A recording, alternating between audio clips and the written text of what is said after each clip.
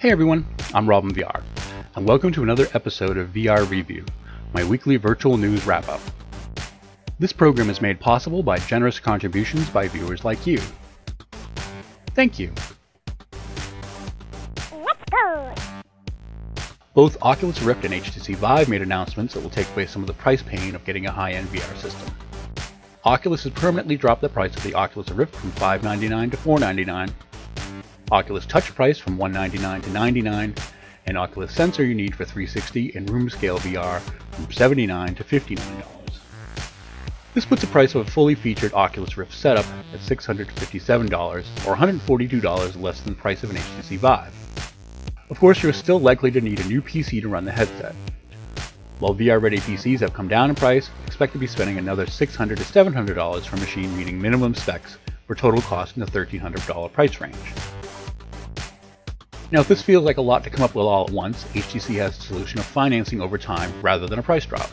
Financing options for the Vive in the US are available at different price points depending upon the financing terms.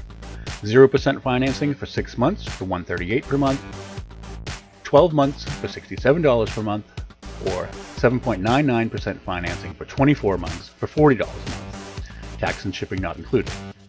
To be clear, the overall price of the HTC VIVE has not changed from $799, and HTC indicated it will not be changing its price in response to the Oculus price drop. HTC has also announced that its VIVEPORT subscription service will be starting in a couple of weeks. For $6.99 a month, subscribers will be able to try out 5 virtual reality apps without requiring full purchase. The first month of the program was free to current and new owners of the HTC VIVE. Not only is this a great program for VIVE owners, it's a great option for developers of the HTC VIVE experiences and games. Developers can get an opportunity to stand out for the crowd of 1,300 apps available from the VIVE by making their titles available through the new service. VIVE takes 40% cut of the fee, leaving only about 84 cents for each developer, but it's still way more than many independents may get, and a good way for larger developers to get more exposure. Microsoft rebranded its Windows holographic ecosystem to Windows Mixed Reality, clearing up any confusion of what type of experiences these new headsets will give.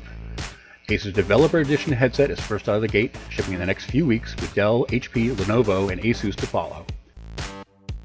Expect to start seeing consumer models priced from $299, shipping by the holiday season. The headsets will feature HoloLens type inside-out head tracking with camera pass-through style mixed reality.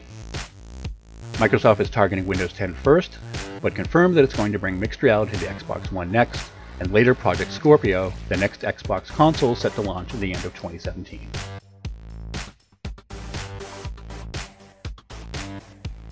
If you like this video and feel it's helped you keep up with these technologies, please consider supporting what I do with any of these options. If you can't afford to make a financial contribution, please subscribe and share the video with your friends on social media. It really helps. Thank you.